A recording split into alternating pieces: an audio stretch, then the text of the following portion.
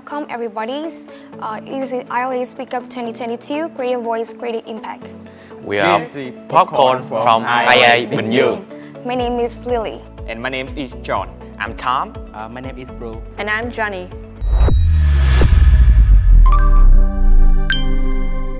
And stop wasting much of your time, let's get to the topic of today's talk show, Science and Technology with the Environmental Pollutions.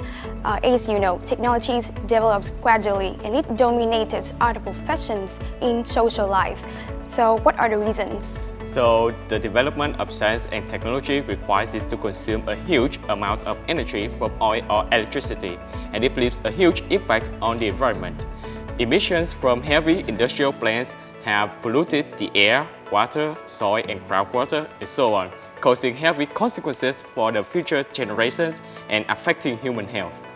Wow, it seems that's pretty interesting. Yeah, it's not so dangerous because along with the development of science and technology, people also have a fairly clear awareness of the consequences it brings to the environment. Therefore, they have also launched many products of science and technology to help contribute to improving the current environment.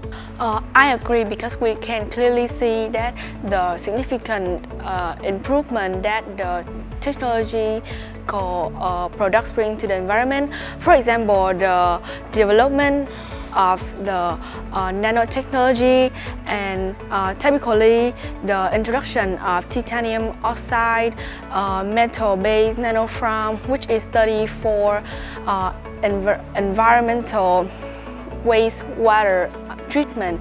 It also serves as a base removing pollutants by generating the strong oxidants and pollutants. Yeah. It sounds really cool, and it does cost a lot of for customer. In fact, it's right. It's cheap, but not too expensive compared to the effect it brings.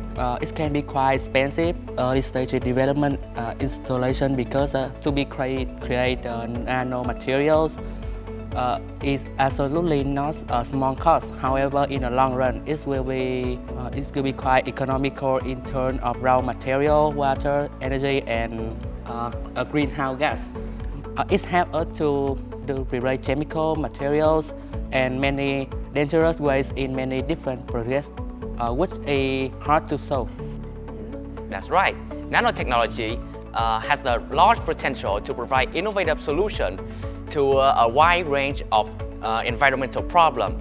The unique properties of nanomaterial allow this new technology to meet with this environmental challenge in a suitable way. Well, thank you for all the meaningful information you shared about nanotechnology. We hope that in the future, people can apply it to their daily life. And thank you for joining us today, and thank you for listening. This is the end of our presentation, and we are Team Popcorn from ILA Binh.